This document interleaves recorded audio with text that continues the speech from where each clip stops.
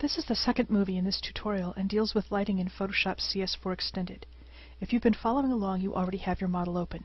If you don't, you might want to do that. If you don't know how, please watch the first movie. You can set the lights and the other properties of the 3D layer in the 3D palette.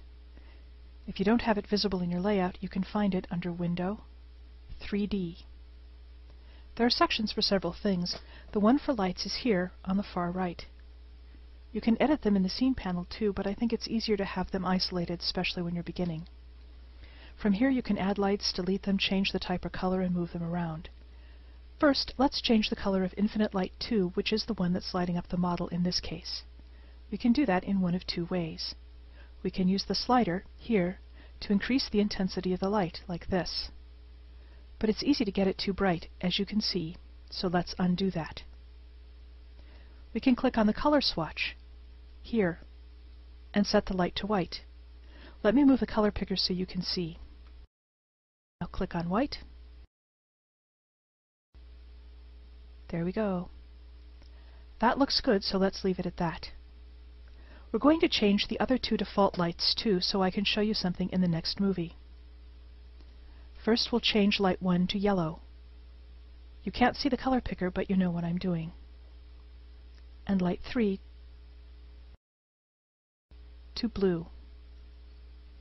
You can add new lights by clicking on the New icon here at the bottom of the panel. You can delete them with this trash icon, of course. The Lights toggle here next to the New icon lets you see markers that show you where your lights are pointing.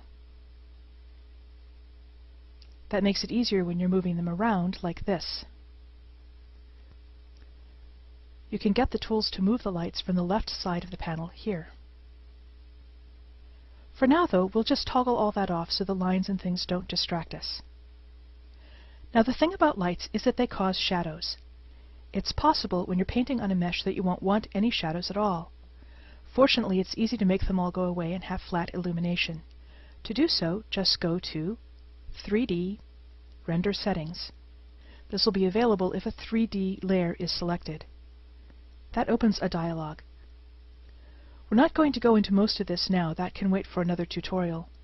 But if you go to this first section and change the face style to Unlit Texture here in the drop-down menu, you will have an utterly shadowless canvas with no coloring from any of your lights to paint on. It'll act like Fulbright in Second Life if you're familiar with that. You can leave all the rest of this just as it is. For now, I'm going to change the face style back to solid so I can show you some other things. Once you have the mesh set up just the way you like it, save it as a PSD file. That way you'll be able to open it at any time, and all this work will already be done. You'll be able to just start painting.